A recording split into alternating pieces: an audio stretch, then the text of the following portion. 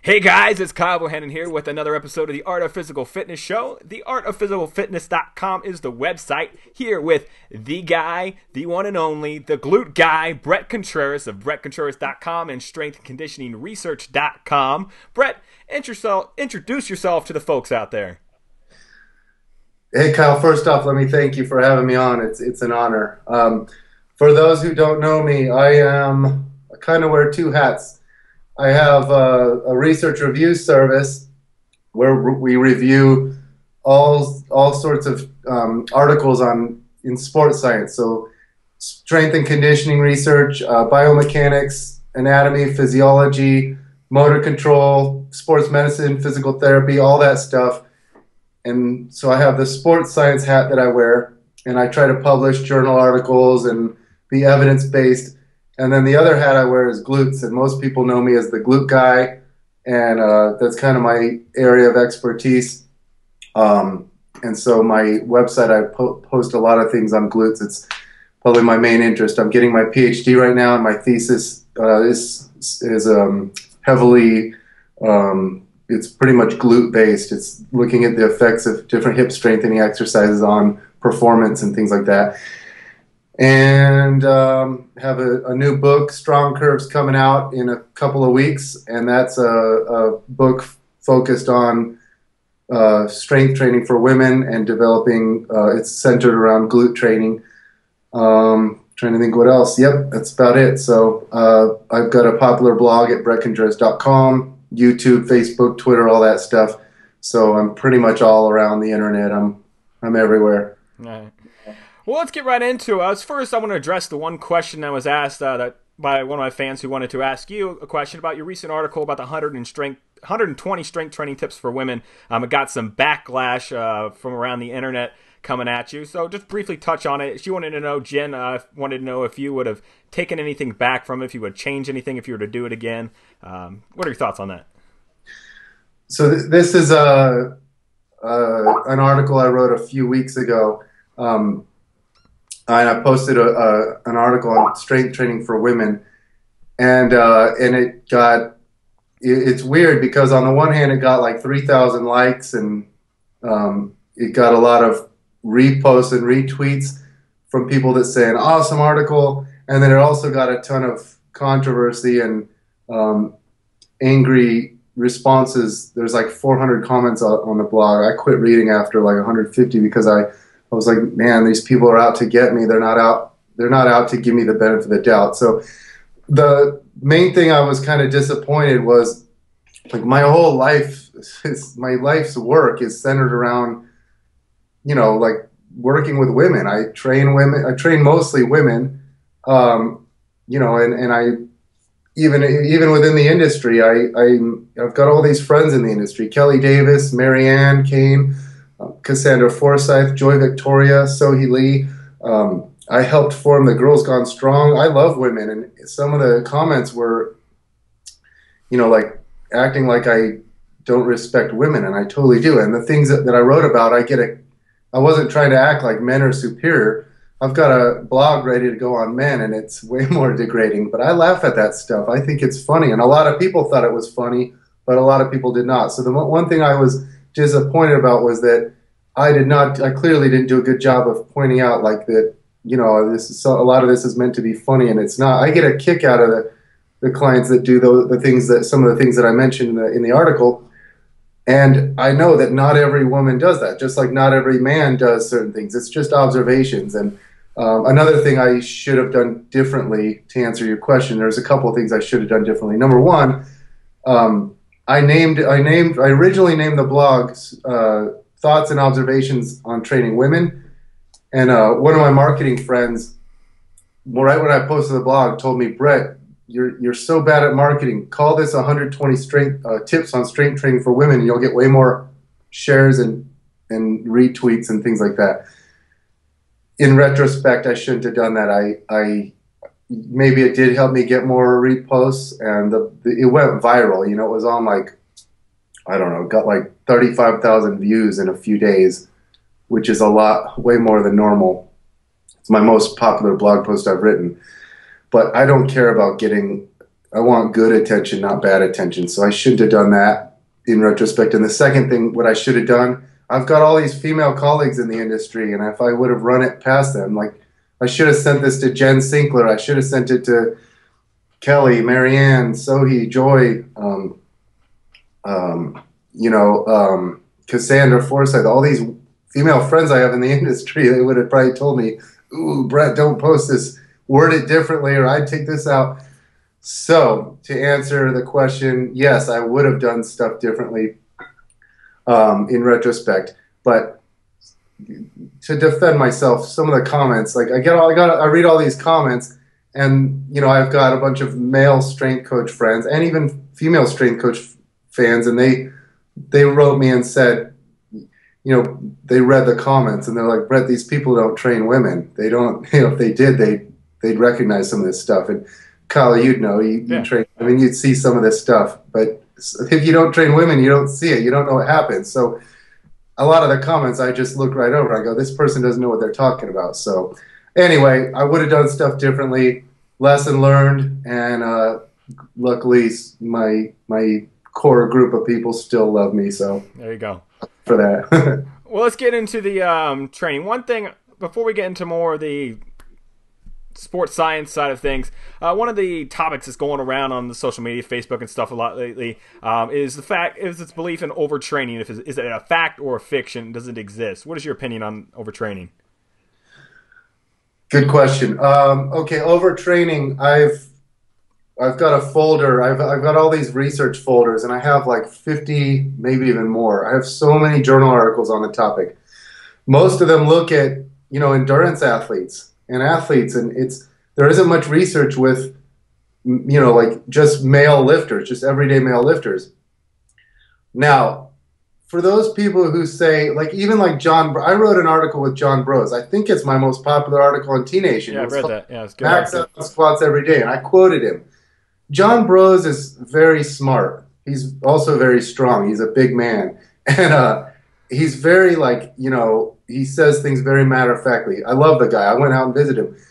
But even if you pressed him, because he says there's no such thing as overtraining, and he gives good rationale. He says if a workout kicks your butt, it's because you're out of shape. You're not in shape to handle that. And what I wish more people could do was like when I read that stuff, I gain a lot out of it. I don't take it as like I learn from articles that I read. I don't read them to point, to like pick out flaws, because if you really scrutinize even John Bro's system, he doesn't have a max out on deadlifts every day. It's different. You can squat. I'm sure you know this, Cal, because you train high frequency. You can squat more often. You can squat with higher intensity frequently. It doesn't. I don't think you can powerlifting style squat, like 5 days a week, but you can Olympic squat. If you have a little narrower stance and you distribute the load between your hips and your knees, how could you refute that? Olympic lifters do it. They all do it. So you could say they're the genetic elite, but even everyday lifters are doing it. John Bros doesn't have people max out on the deadlift very infrequently, but they do power cleans and snatches and things like that, or power snatches, power cleans, and cleans all the time. I know the kinematics are different than a deadlift, but you could say it's kind of a submaximal deadlift with acceleration, So there's a lot to take home from that. You can squat heavy very frequently, but it's to a training max, not a competition max. You're not going in there trying to set a PR every day. You're working yourself up to what you can do for that day. Some days are good days, some days are bad days, some days are in between. But it's that hammering it hard every day, but you do have a limit. Obviously, you wouldn't train 7 days a week. You wouldn't set an alarm in the middle of the night and go train. You know what I mean? You need your sleep. There is such thing as overtraining. If you don't believe me, just deadlift to a max 20 days in a row and watch yourself get weaker and weaker.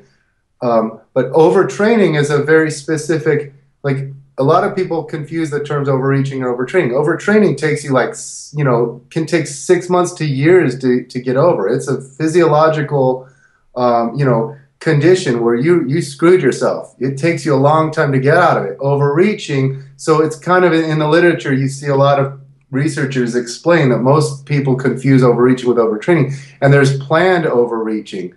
So I know there is some research with Olympic lifters that looked at, like testosterone and cortisol and stuff, and on unloading weeks, for example, your testosterone will go up and cortisol will go down a little. And when you're pushing it really hard, your testosterone will be going down. When you're really pushing it, the pedal to the metal, and cortisol will go up a little bit, but you're still setting records. You're setting PRs. So, you can look, there's lots of things you can look at: heart rate variability, testosterone and cortisol ratios. There's all these indicators, grip strength and things like that, all these indicators. But a good program both, deals with it periodizes the program, but you also have auto regulation in there, training by instinct, And what I love about John Bro is he says, what you feel is a lie. And if you train frequently, you will know that to be true. Some days you do not have it, like you're not feeling it, and you're like, oh my God, this is going to be a crappy workout day, and you somehow set a PR. And some days you feel great, and you're like, man, I think today I'm gonna pull like some, or squat some heavy load, and you don't, and you're like, oh, I feel great, I don't get it. So what you feel is a lie, but some people take that too far. Like if your like shoulder is jacked up or your knee's jacked up, you don't go, oh, what I'm feeling is a complete lie, I need to push through pain. Or you don't like go, God, I'm used to deadlifting 600 pounds, but 450 feels really heavy right now. Oh, I'm going to push it anyway. You have to listen to your body, and all the best lifters do it. So is there such thing as overtraining? You're damn right there is. We all have to monitor our training and make adjustments, and you don't train. I mean, if there were no such thing as overtraining, you would train 24 hours a day, and you would try to like get no sleep and just slam caffeine and just train and train and train. And the more you train, the more results you'd see. It's just like the human body is like a plant. You've got, but it's more complicated. If only it were that simple. With a plant, you've got like just a few variables. You've got soil quality, you've got, water, and you've got sunlight. But with humans, there's a lot more variables. You've got all these genetic factors in play. You've got structural factors like your anthropometry, and you've got injury histories, and you've got volume and frequency and intensity, and intensity of load and intensity of effort. You've got density. You've got all exercise selection, exercise order, all these acute training variables. And then you've got your sleep, your nutrition, your supplementation, your recovery, your stress, your lifestyle factors, and you've got all these different variables. So that's what makes it very hard to be scientific with program design, because you've got the scientific method, which is try to control the variables, but how many times do you set a PR and you're like, what was that? Was that because I'm doing this new assistance exercise? Or was this because I've been sleeping well? Or we changed so many things, it's hard to really pinpoint things. So that's what makes, strength and conditioning so interesting. Right. Let's go into the hips and the glutes, actually, in particular. I want to talk on the subject of hip extension and hip hyperextension, the difference between the two, and also how knee flexion, because I've been reading your book, Hip Extension Torque, how knee flexion, a degree of it, plays into it, and how that can go into your training for planning training. Okay, so I've kind of backed off of the hip hyperextension language. With the spine, you want to keep the spine mostly neutral. You don't want to hyperextend the spine when you're doing a deadlift or a hip thrust or a back extension, stuff like that. But you can hyperextend the hips. When you walk, for example, you hyperextend the hips, but it's kind of confusing because the pelvis also tilts. So sometimes people are anteriorly tilting and they're not really getting hip hyperextension. Really what you just want is end range hip extension. I started talking about this because some exercises don't load up end range hip extension. For example, when you do a squat, the hardest part of a squat is at the bottom. That's when you get the highest hip extension torque in a squat. But as you rise up, it's easy, and you don't keep pushing the glutes forward in a squat to where you're in hip hyperextension. You just stand up straight. You wouldn't like push the glutes forward. In the deadlift, you do hyperextend a little bit. You want to squeeze those glutes forward to make sure you lock out, but that isn't the hardest. That's actually the easiest portion of the lift. The hardest part is the lift is lifting it off the floor, Now, and it gets progressively easier as you come up. with that in mind, kind of a sidebar, would it make a difference then if you're using like accommodating resistance bands or chains where it starts getting heavier at the top? Sure, but even so, you can even use, because I see some coaches go, well, a power clean, you're accelerating it through that hip extension, hip hyperextension range of motion. So you are loading that up, and you can use accommodating resistance in squats and deadlifts. You still get more, like there's more hip extension torque in a heavy hip thrust or back extension at the top, because that's where you get into the force vectors. If the force is pushing your hips this way, right at end range, you're getting all that force is pushing the hips, is going against the hips. But when the force is coming downwards, only a component of that is really pushing it straight against the hips, is acting on the hips in that direction. So if you calculate the instantaneous hip extension torque of these different exercises, you'll find that each one is loaded in different, it gets its peak torque accentuation in a particular position. And so if you graph them on a graph, you can have a torque angle curve. And it's kind of cool to see the squat. If you're at the bottom of the squat, it starts out really high and then it gets lower over time. So here's the bottom of a squat up high, and then here's the end of the squat down low. But think of a back extension. A back extension, when you're at the very bottom, like a horizontal back extension, it's unloaded. You could just hang out there and rest forever.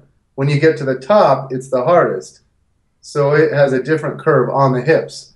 So it's like when you start analyzing these exercises, you realize squats are great for strengthening your hips down low. So are deadlifts. Back extensions and hip thrusts are good for strengthening the glutes and range. Some, like the 45-degree hyper, is really good at strengthening the glutes in the middle range. And so you start realizing that probably if you want optimum hip strength, you probably should do multiple exercises. And if you think about it, the sport of powerlifting does not need much end range hip extension strength. The hardest part of a squat and a deadlift are at the bottom, and it gets a little bit easier at the top.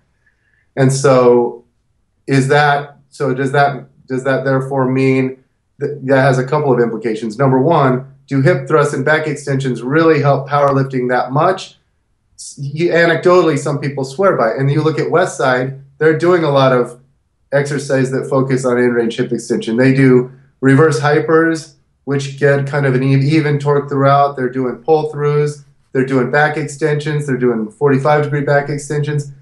And all these in sled work and stuff. And a lot of this focuses on more end range hip extension, but their primary lifts, their main lifts, are squats, deadlifts, and good mornings. Each of those have the hardest part in the flex position, down low, and then an end range hip extension, it's, they choose the assistance exercise to help out. Maybe those help through building hypertrophy so you can create more force, through more cross-sectional area and better leverage of the muscle itself, but greater muscle moment arm.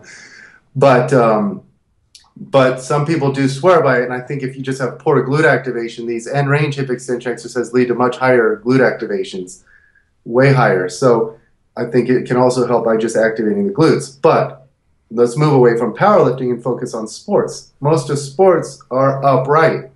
You're not down in this crouched position all the time.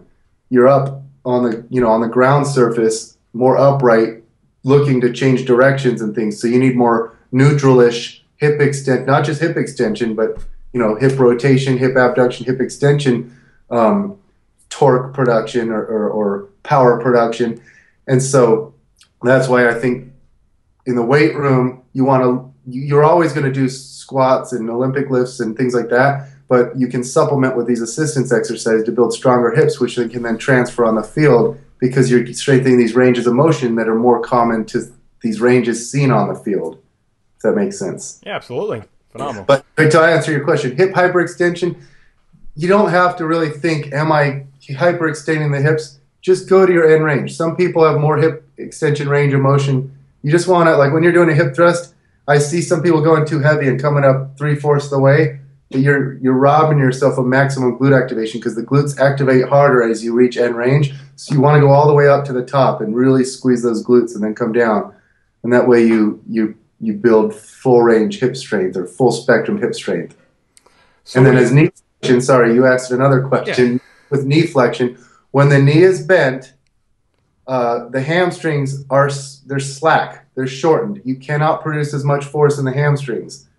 So the muscle force in the hamstrings goes down due to poor length tension relationships. And so that torque production has to come from somewhere else.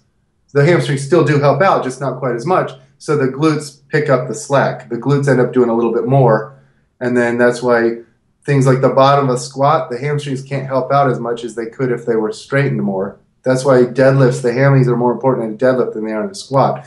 And then the hip thrust, you will feel the hamstrings when you go heavy, but the glutes do more of the work because the hamstrings are in a suboptimal length tension relationship. So it's called active insufficiency. The hamstrings can't do their thing because they're shortened at the knees, so they're in active insufficiency. And then the higher you go up in a hip thrust, because the knees stay bent, so you've got these bent knees, and so here's the hip thrust. The knees are bent, and then as you come up to the top, the hips are extending, so the hamstrings are being shortened more and more as the hips extend, and then the glutes end up doing more work because they're a monoarticular joint, whereas the hamstrings are a biarticular joint, so they're doing less and less as you rise up, and the glutes are doing more.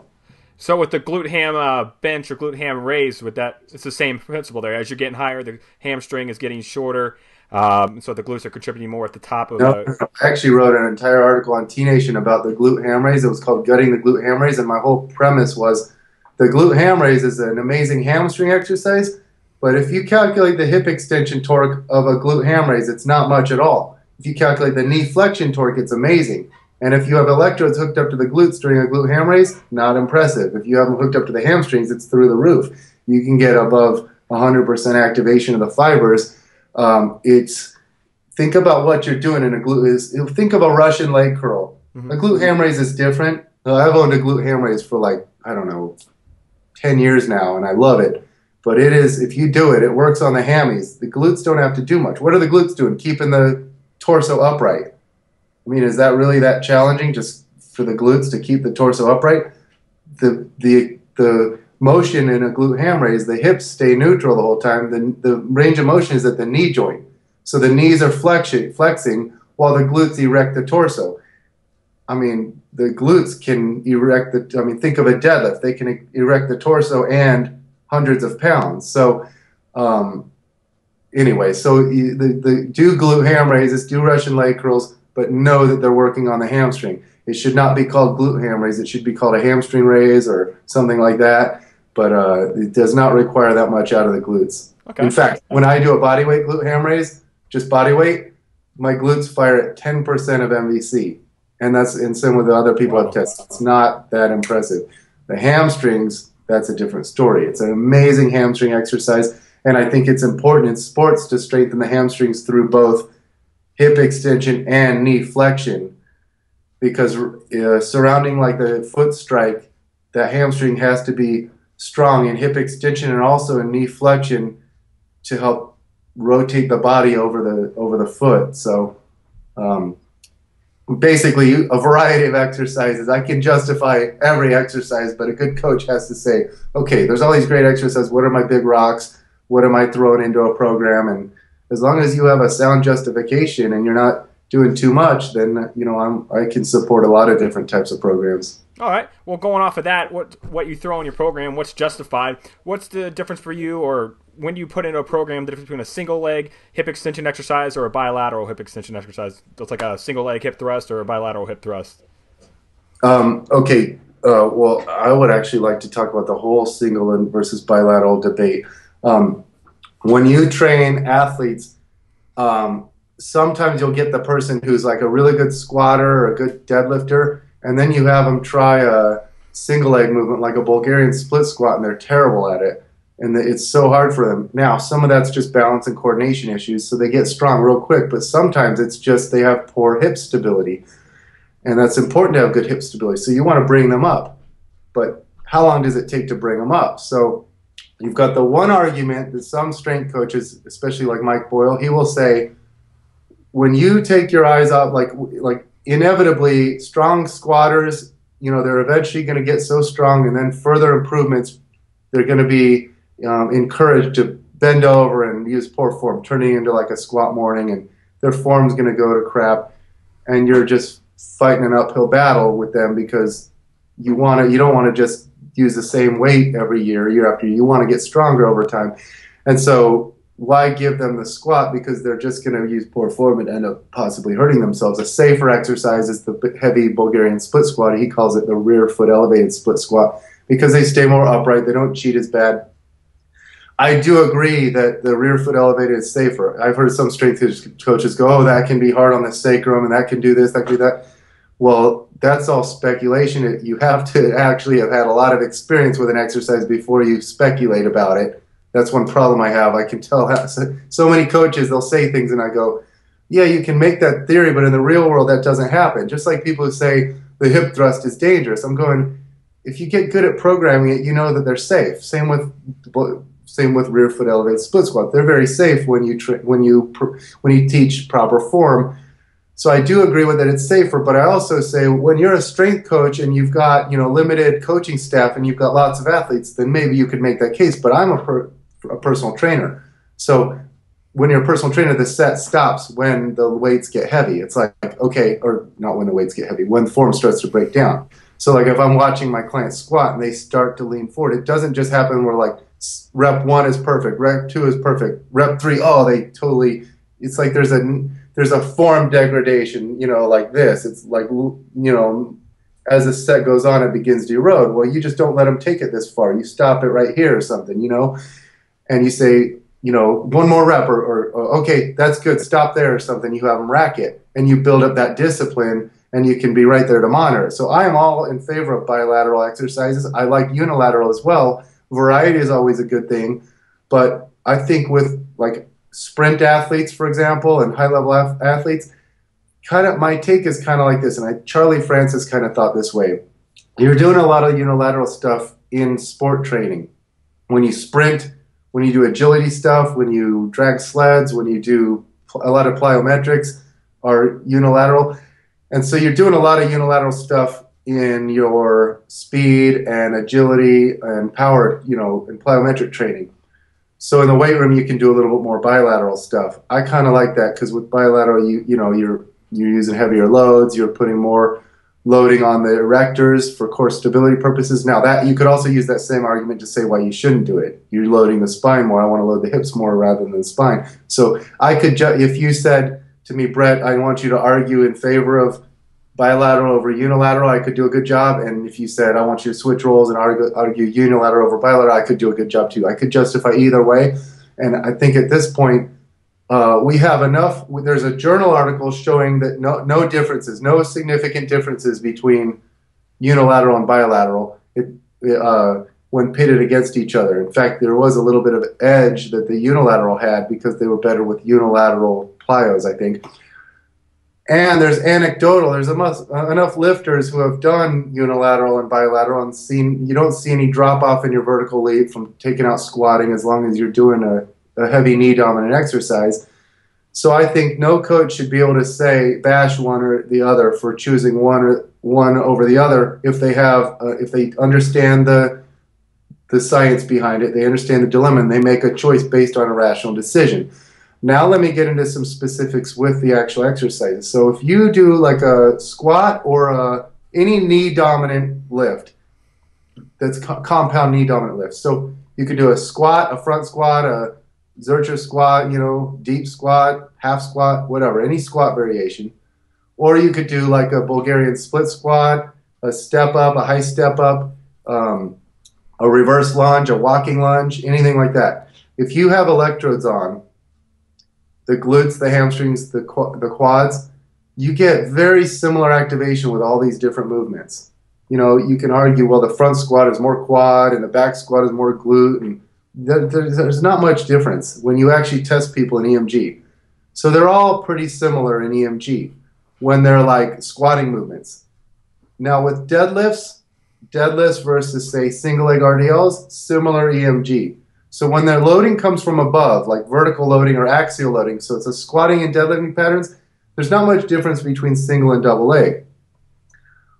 And not much difference with back extensions and single leg reverse hypers. I like single leg reverse hypers because you don't have that, you can control the lumbar spine better, but you don't get that much difference in activation. But for some reason, the hip thrust, on the people I have tested, with the hip thrust, you get much higher activation when you do bilateral compared to single leg. And here's my rationale.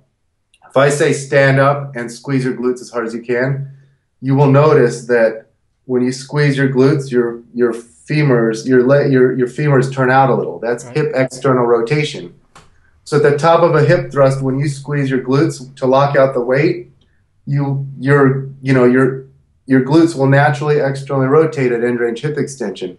So if you're doing bilateral, 2 legs at a time, you have maximum stability, and it doesn't matter if both sides are externally rotating the hip. It doesn't matter because you stay aligned.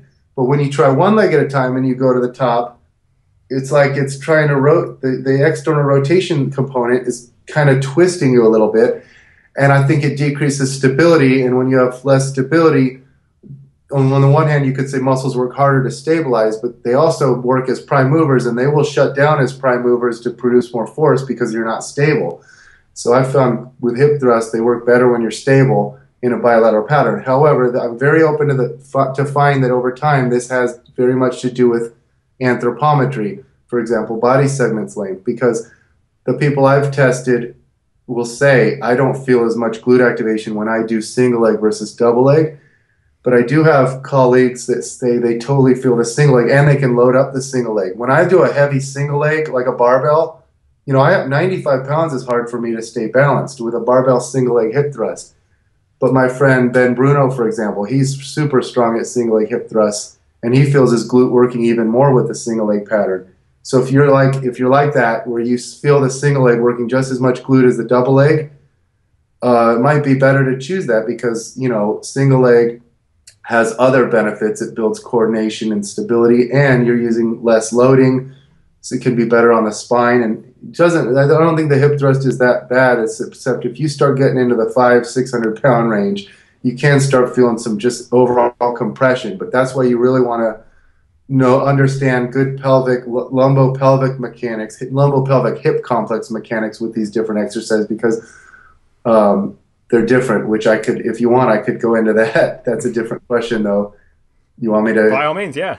Okay. So this is actually an interesting topic because Verko Shansky and Mel Sif actually said this. Pavel Tsatsouline pointed this out to me.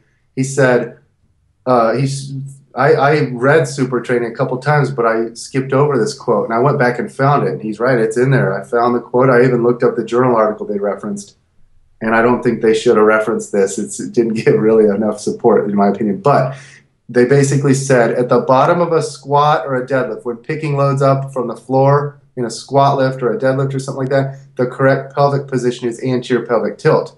But when carrying loads at waist high or doing sit-ups, the correct pelvic position is posterior tilt.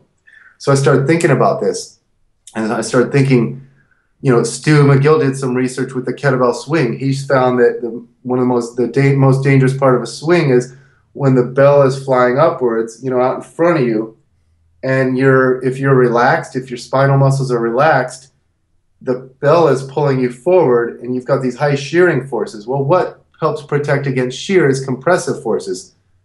Think of the core muscles clamping down and keeping the spine stable, and then you try to move it forward or backward, it's going to be more stable. So think of how that applies to how the RKC and like Pavel teach swings, is to keep those glutes turned on. Well, you keep those glutes turned on, you watch the best kettlebell swingers, they're in some posterior pelvic tilted end range. You watch the best hip thrusters, and they don't necessarily go into pelvic tilt, but they aren't overarching their low lumbar spine, their low back. They aren't hyperextending their low back. They move at the hips and not the low back. So to summarize all this, I do agree at the bottom of a squat or a deadlift, you want to be pulled into flexion. You have to be thinking anterior pelvic tilt. Whether you really are anterior tilting or not, you're thinking anterior tilt. You're thinking hold that extension of the spine, Don't go into overextension or hyperextension, but hold that extension, because when I pull this weight off the floor, or when I start to ascend out of a squat, I want to flex, but I am keeping the muscles turned on that create extension and anterior tilt. As you rise up, though, now if you keep turning those muscles on, you're going to overarch. At the top of a hip thrust or a back extension, or at the end of a deadlift, you want to hyperextend. Your body will kind of want to do that, and you have to build a discipline to squeeze the glutes forward. And you don't, so I think a little bit of posterior tilt is a good thing to build that glutes are finishing off hip extension. Now, Stu McGill would tell you the safest spinal position is always neutral, and he would also say that the pelvis influences the lumbar spine. So when you're forcing anterior pelvic tilt, it will cause the lumbar spine to extend, to hyperextend. When you're forcing posterior pelvic tilt, the lumbar spine will flex a little bit. But there is some wiggle room. You can actually do some stuff to the pelvis. You can move the pelvis slightly without influencing the lumbar spine that much. So it's just a little bit, and this is what Mel Siff and Verkhoshansky said, it's just a little bit of posterior tilt or a little bit of anterior tilt, not much. And it's just when those muscles are turned on. So here's how I think about it. You've got a door, and this door is unstable. You can push this way or this way. Well, at the bottom of the squat, you want to buttress it from this side. You want to push against, because it's going to want to swing open this way, and you're pushing up against it. The pelvis is that guy pushing up against the wall for you. So you want the pelvis anteriorly tilting at the bottom of a squat to keep that, to buttress against that. But then at the top of a hip thrust or even a deadlift or a kettlebell swing, you want the posterior pelvic tilt pushing up against the door this way. It's just buttressing just to ensure that your lumbar spine doesn't move too much. So it's ironic there that the pelvis can cause too much motion in the lumbar spine, but the muscles need to be turned on to prevent motion and build that discipline. So I think Stu would probably agree with what I just said. But if you said you're going into a lot of anterior tilt or a lot of posterior tilt, he'd disagree. But it's definitely something I plan on studying down the road. It's an interesting topic. Okay. Let's shift the focus now to load vector training. You're talking about it. You mentioned it a couple times so far in this interview. But just go ahead and give us a brief introduction for those who don't know what load vector training is, and then get into it a little deeper. So load vector training is something I came out with in my Glute ebook a few years back. And I basically said, when you look at sports, you're in all these different directions. You think of you're an athlete, you're on the field. You're a football player or something, you're on the field. You might need to sprint forward. You might need to be in a lean, and like in a crouch position at a 45-degree angle. You might need to push up against someone, and blast through them. You might be more upright, pushing through them. You might need to cut to the left. You might need to cut to the right. You might need to twist. You might need to throw somebody. You might need to swing or throw something and create twisting torque. You might need to backpedal. You might need to jump into the air. You might need to land. There's all these different directions. Essentially, there's 8 different directions if you think about it. Up, down, left, right, forward, backward, twist right, twist left.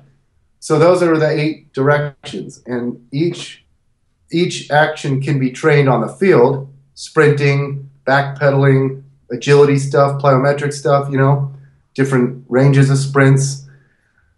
But in the weight room, we can also train these different ranges of motion, because in those motions, different actions and different ranges of joint motion are stressed. And so in the weight room, we got to look at that. Should you just do squats, or should you add in hip thrusts? Should you just do squats suffice for agility work, or should you add in the slide board? Can some special sled work or medicine ball exercises help bridge the gap between strength and the field, like rotational med ball work? We need to start thinking about these directions of forces and then making sure we're training them in the weight room. Okay. Let's go into an article I believe you read on your website. It might have been part of your blog about it was a discussion about Olympic lifting versus kettlebells for power development, about which is more beneficial, I believe you were going into. Do you remember that post? Could you elaborate on it? Yeah, I do. That study, it was just a poorly designed study. They had heavy Olympic lifting versus light kettlebell training. Come on. They make heavier kettlebells. So let's I think that future research is going to show you get more hip power out of the kettlebell swing than you do in these Olympic lifts. But hip power is force times velocity. Well, if you're looking at joint power, it's torque times angular velocity, and so you would have to use like inverse dynamics, which involves a force plate and motion capture like cameras all around with markers on your body, and then you can have EMG fine-tuned into it, but it's very complicated. But you'd have to use that sort of system and then determine, okay, which exercises are producing more hip power. And I think you'll find that like not maybe it's a mid-range of kettlebell swings, but maybe for me, I can do kettlebell swings with like I can do like 203 pounds. And now that's even easy for me now, the 203-pound kettlebell swings, because I've had this 203-pound kettlebell. Well, if you can deadlift, 585, then the 203-pound kettlebell, it's still kind of hard to swing, but you get good at it. People can get good at heavier swings. So what's the load that produces maximum power? It's different for every exercise. The load that produces maximum power in a vertical jump is body weight. But with a power clean, it's like 85% of 1 rep max. So, there's different exercises involve different loads that maximize power production. Now, why is that important? There is actually a lot of research, surprisingly, that shows that when you train at the load that maximizes power production, that it transfers best to power. So it's important. We need to know what is the load that optimizes power for a kettlebell swing, and it's probably you need to use it as a percentage of body weight. So maybe it's 15% of body weight, maybe it's 30% of body weight. I don't know, but we need to do this research, and it could be different for different skill levels. What is better for sport performance? Here's where it depends. If you just said Olympic lifts versus kettlebell swings, I would probably say Olympic lifts. But what if you did squats and kettlebell swings versus squats and Olympic lifts? It's the combination that really matters, because no coach just does one exercise. So that's what I'm interested in learning over time. What combinations of things produce the best results? Building off of that, though, what is your make of, say, increasing the speed of the movement, say, as dive bomber or band assisted swings where the band or a partner is throwing it down in between your legs to increase velocity, as opposed to just going heavier in a swing? I've seen a lot of I've seen Joe DeFranco and Smitty use that the band resisted and the accentuated, the partner assisted. I haven't done those. I usually do my swings out of my own condo, and I don't have anyone there with me. I would love, if I was a strength coach training a lot of athletes, I'd love to experiment with that and learn more about that. I think I see the bands, I see people doing them, and I'm like, that looks really cool. It doesn't look like it screws up kinematics. It looks like good form. It accentuates the eccentric component. But I also, on the one hand, I just say, those people need to buck up and buy heavier kettlebells because I don't need the bands with the 203-pounder. But then I could say that about squats and deadlifts. So yeah. There is actually a lot of research supporting accommodating resistance in the literature. Most studies, when they show we did, bench press with just straight weight or with chains, or squats with chains or bands or something versus without them, the usually better results are seen with the accommodating resistance. So I think it's something that we underutilize because it's kind of, first of all, it's a pain in the butt to set up, and it's also hard to progressive overload. You just think straight weight, progressive overload. Okay, I want to get stronger at how much bar weight do I use, how much band weight, how much chain weight. It gets complicated. So that is definitely something worth pursuing and worth figuring out. I just don't know enough about it to answer your question.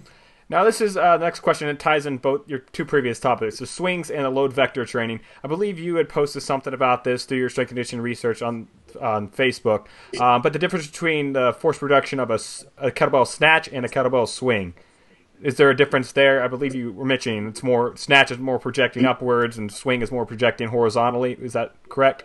I know Stu McGill did a study looking at activation and lumbar loads. He didn't look at force production, I don't believe. Um, and there's a study by Lake, really good study by a researcher named Lake out of the UK. They looked at the mechanics of swings, but they didn't. I think they did look at snatches, but I can't remember. I would say you get more ground reaction force with the kettlebells than the swings. I mean, sorry, with the swings than the snatches. Um, and I think you get more hip. It's just a very coordinated exercise. There's some exercise that you just like the hip thrust. People like the hip thrust so much because you can load the hell out of your hips. Mm-hmm. You know, you do it right, you're Yeah. like, I think there's a way to get more tension on the hips. And that's the kettlebell swing. When you're coordinating, you have good lumbo, pelvic hip complex rhythm or whatever you want to call it. When you've got good, hip hinging ability, it just feels really coordinated. It feels more coordinated to most people than a swing or a snatch. But when you do a kettlebell snatch, it's kind of more coordinated because it's in the middle. But something about having to go overhead. Same with like the snatch in general. You are using lighter loads because you're moving it through. You got to accelerate it to reach a greater height. So you're trading some force for velocity. So you probably do get high power outputs, but you're working more on the velocity spectrum of the power equation rather than the force side. So it's good to use a variety of combined training is always shown to be superior in the literature. So a combined approach is always good. So you can do it all depends. You can do a heavier lift and then a kettlebell snatch, or you can do a variety of things work. It's so hard to. The answer to everything is always it depends. So. Let's end this interview kind of shifting the conversation to you. I know you mentioned one of the conversations before we started the interview, but you got a powerlifting meet coming up. And in one of the articles you mentioned also the special workouts you were doing that got you to your 585 deadlift on your goal to get into 600. What were the special workouts? Are you still utilizing them? And how can someone else implement something similar? Yeah, when I got to my 585, I really took my grip training seriously. And that helped a lot. I've tried everything. I'm so focused on my deadlift. I have found that the more I focus on my squat, then my deadlift goes down. It's easier to focus. It's easier to, and it's funny because most lifters would say the squat is a good assistance exercise for the deadlift, but when you're trying to build everything, it's harder when you just say I am trying to build my deadlift, and you start doing the deadlift alone in a workout or first in a workout. You start gearing your assistance exercises for the deadlift, and you start really paying the most attention to the deadlift instead of deadlifting after you're squatting with lighter loads and submaximal deadlifts. You can really take your deadlift to a new level. I think it's good for a power lifter to say, I'm going to focus on my squat here, my deadlift, rather than always trying to bring everything up equally. With my deadlift, I've found that I start doing a lot of heavy kettlebell swings, and that strength that with a 203-pound kettlebell, it has the only one that I've seen is a company called Ader, and it's a very thick handle still. So you've got a double overhand that builds good grip strength. But I found that it was fixing my deadlift form, meaning I round a lot, and it got me stronger in an arched position. I was really happy. The first time I deadlifted 500 pounds with pretty good form without excessive rounding, which that's a whole other topic with form with deadlifts. But I can't build my deadlift without rounding my upper back, and that's something Konstantinos noticed. If he tried to stay super arched, he couldn't build his strength like he could with the round back method. Now, when you do have an upper back round, it is harder. It is easier to get off the floor, but it's harder to lock out. When you deadlift with a strict arch, it's harder to initiate off the floor, but then the lockout is easy. So that kind of changes the assistance lifts that you should be doing based on that. But I still do special workouts for deadlifts and things like that. I always try and throw in some extra posterior chain and grip work. But the deadlift is a tricky animal. It has a mind of its own. Sometimes you're doing everything right and your deadlift freezes, it stalls, even goes backwards. Sometimes you're doing everything wrong, and out of nowhere you pull a heavy weight. It's a stubborn, tricky animal. It's got its own rules. Now you mentioned how you're talking about the deadlifting with more of a rounded upper back. I think it's very similar to me. I mean, I I mean, I do a lot of deficit deadlifts, so it's so I have strength off the ground pretty well. So for a person like me, because I do start to get to that grind from my knees up, what is something I need to utilize? Would it be hip thrust at that point, or what would you say? I think the best thing you can do is for like ultra specificity is pauses at those difficult positions.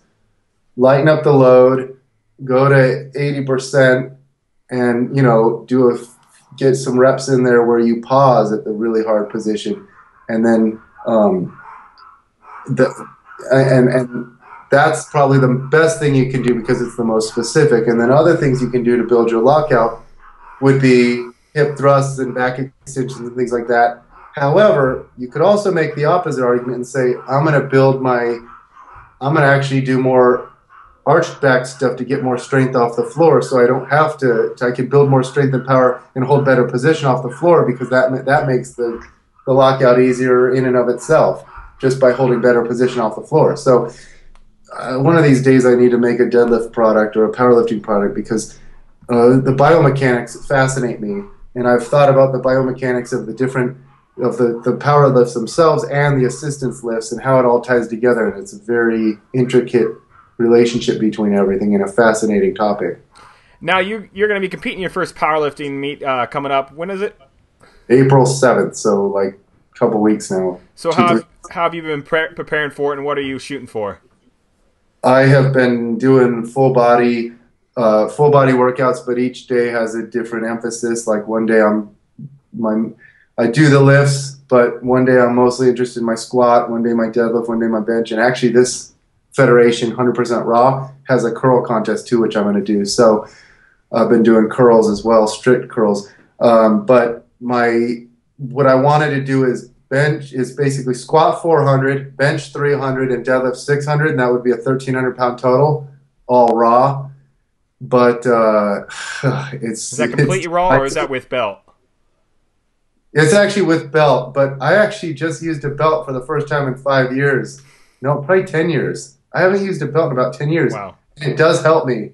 So what's funny is my best squat was 390 a couple months ago, but lately I've been focusing on my deadlift. My squat went down a little, but then I put on the belt and I got 385 pretty easily. So I think I'm going to get the 400 pound squat. And I have a short torso and long femurs and short arms. I have very poor leverages for powerlifting, but I'm going to get the squat, I'm pretty sure. My bench is right around 295. I might get the bench too. And ironically, I deadlifted 585 about 9 months ago.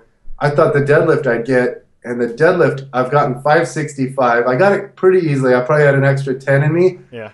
But I've tried 585 twice and I couldn't get off the floor. So what's realistic for me in 3 weeks? I don't know. I'm hoping for a miracle. I've never competed. So some people do better in competitions, the competitive flair, and they thrive under that. And some people do more poorly. I think I'm the type that does worse. I like my own setting and my own atmosphere, and I don't, Yeah. But we'll see. I don't know. If I don't get it, it's not the end of the world because I'll probably keep doing more meets over time. I have learned a ton. I've always trained with progressive overload on the big lifts, but it's different when you're trying to actually peak, Yeah, I think you'll have if you're anything like me, you'll have a carryover in your deadlift. For me, my squat I was feeling unconfident about my squat. I hit 405 a couple times in training, one time for even a double, but leading up to the competition, like 385 was starting to kill me. I even missed at 405 a couple times. But come the meet day, I realized my brother was there because I usually train alone, and I was going well below parallel for the thing. For what the competition accepted. And so all of a sudden I get up to 365 my warm-ups, and it was hard going what I thought was normal depth. And I'm like, oh, shit, I don't know if I'm going to be able to hit 385, let alone 405. And then he's like, dude, you're going well below parallel. And so I just did one quick warm-up rep at 135 just to feel depth. I'm like, holy shit, I felt like I was doing a half squat. And so I go in there, hit 385, and then I got a 5-pound PR at 410. And then the bench, that I've hit 305 in training, and I missed 300 twice, just about halfway up, couldn't get going. And then in the deadlift, like I said, if you're anything on me, was that? What'd you get in your meet? The total was 1170. Oh, what'd you bench? My first warm up, which was a 275. And then you missed the 305. 300 twice. Yeah, I took it twice and missed it. And then the deadlift, went in thinking 465 because I hit 455 a couple weeks before. So I was thinking 460, 465 was going to be about it. Hit 465, went up easy. And so I went 485 for 30-pound extra and nailed it. But so I think you'll get it. If you're, and I love the deadlifts. And if you're anything like me, I think you'll get a good carryover. Well, and the other thing is it all depends what lifts you choose. So there's an art to that. It's like, like, what do I want to really be conservative with my first lift, and what do I want with my second lift? And then I know if I'm not the type that, like, I've got training partners who they get like revved up as the loads get heavier. I get fatigued. So if I want to deadlift 600 pounds and it's, the last, and I'm also doing the curl competition. So I do curls first, then bench, then squats, then bench. And then it's like, later on in the day, I'm tired out and now I'm doing the deadlifts. Okay, what do I do for my 3 lifts? Do I do like a 500-pound opener, which is pretty easy? And then for my second lift, do I try 565? That's been hard for me in training. But if I get the 565 and it's a grinder, then I have no chance for the 600. So then I just probably try for 585. But if I maybe just went right to the 600, maybe I could do it. It's like, I'll see when I get there and figure it out. What do you have, like, for me, I think it kind of went along because my most anxiety was the deadlift, and I think it went along. That's what it was. I was most anxious about the deadlift, worried about it, if you will. I'm like you, I don't get too amped up in training sessions. But my squat, I was anxious about. The bench, I wasn't too concerned with. But when it came to down to deadlift time, in between bench and deadlift, there was a good 2-hour break, and I was just feeling drained of energy. I'm like, I don't know how I'm going to pull 465. But then once were in the back and started warming up, there was no anxiety at all because I loved the deadlift. I was just excited, even how fatigued I was was just excited to be doing the deadlift and training with all these other guys doing it, and I just took that energy into the lift. So you might find that little second wind once it comes to that time. Hope so. I need like a 30-pound boost somehow in my deadlift. So yeah, I don't know. Try some of that smelling salt or whatever, the ammonia or whatever. I don't know. I've never done that. That's something. Yeah. So let's wrap this thing up. Talk briefly about your book coming out on April 2nd, Strong Curves. You mentioned it at the beginning, your book with Kelly Davis. What's it going to be about, and who's it geared towards, and anything else you want to add? Curves, it's coming out April 2nd. It's available on Amazon.com and Barnes & Noble. It's Kelly and I spent, this thing's like 2 years in the making. First we wrote an ebook, and then we were approached by a publisher that said, do you guys want to turn this into a printed published book? We said, hell yeah. But it took so long because we wrote the book, and then the publishers actually wanted a detailed exercise index, and that thing took an extra few months to write that exercise index, and we took so many pictures, and so that delayed the publication date. But now looking back, I'm so happy that I partnered with Kelly because I'm not the best writer, I'm very scientific and mathematical, but she helped me. The wording is great; it flows well. She's a good natural writer, and she helped put the feminine touch on it. And the publishers did a great job with the graphics design and everything like that. And so the feedback so far has been, and we've had some people read it, and they're thinking they're like, Brett, this is the best book I've ever read for women. I hope everyone feels that way because this is my magnum opus here. This is this is all my methods and what I do to get women looking their best, and I hope it's well received. So, comes out April 2nd. It's got I don't know how many exercises are in there, 200-300 exercises. There's 12-week programs for all stages, for beginners, for more advanced. There's lots of programs. I should know this. I should know how many there are, but Kelly would know that. She keeps me in check. But the programs are very good. There's programs for people who have minimal equipment versus advanced protocols with more well-rounded gyms that have more equipment and things like that. And I try to say I want people using this stuff they could train this way for life if they wanted to. So I concluded the basic beginner exercises all the way up to the most advanced. Not many people can do weighted glute ham raises and things like that. But I included it just because if you stick with this for years, year in, year out, you will eventually get to that point. I love what you just said there about making a lot of the programs out there are just like they're set up to be 3 month, 12-week, whatever programs. And I feel like that's the shift a lot that we need to make in the industry is developing our programs that we're giving out to these people to be more of a lifestyle so that they can take with it and run from it, not be jumping and actually learn something and apply it to themselves. And now taking it upon as not to pun my website, but take it upon themselves as an art to their fitness so they can learn how to manipulate with themselves instead of being so confined to some 12-week program that they found in some ebook. So with that all said, what do we have? I know you're speaking at the Fitness Summit in Kansas City coming up in about 6 weeks now. I'll be there. What do I have to look forward to? I'm going to be talking about I'm actually doing 2 sessions. I'm doing a lecture on posterior chain. So I always talk about glutes, but I'm excited because my colleague Chris Beardsley and I have pulled up all the research on hamstrings, and we've summarized it in a couple different products. But there's so much good research on hamstrings, glutes, and there's also a lot to think about with the erectors. So I'm doing a lecture on the posterior chain, so erectors, glutes, and hamstrings, and then I'm also doing a practical, because there's so much. I love presenting the science of things, but some of this stuff has to be learned hands-on in a practical environment. Have people doing exercises and then point out to them, that's where the light bulbs go off. When I do my all-day seminars, that's the real, you got to know the science, but then when you incorporate that science into the practical, then it's like, oh, okay, it all makes sense. You've got light bulbs going off. What are, one quick question before we go. This is kind of going back into the discussion for some reason, but it popped in my mind. What are some of the best exercises for strengthening the lower back when you're really trying to isolate it? Some exercise like back extensions, back raisers, or something like that might target the glutes or hamstrings more. But those two will get a good reading as far as EMG is concerned. With a lot of people think that they'll be like, oh, back extensions and reverse hypers for the back.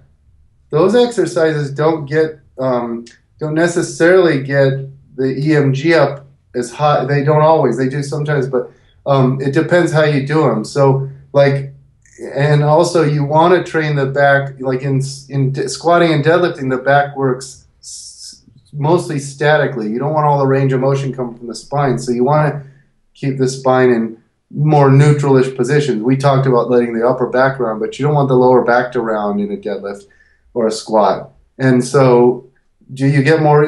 Think about it. When you're doing a squat or a deadlift, the bar is either on your upper back or in your hands, and you're bending over. You've got this long moment arm, this long lever arm, and with the load out far from the body, that is producing a ton of torque at the lumbar spine.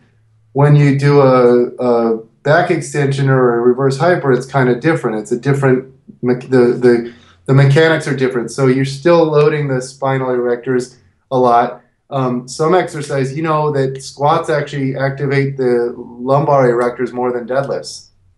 I wouldn't have thought that. I think that's because of their anterior tilting. At the bottom of a squat, you want to go in posterior tilt. You've got to, your hips are getting down in that range of motion. You got to keep that turned on.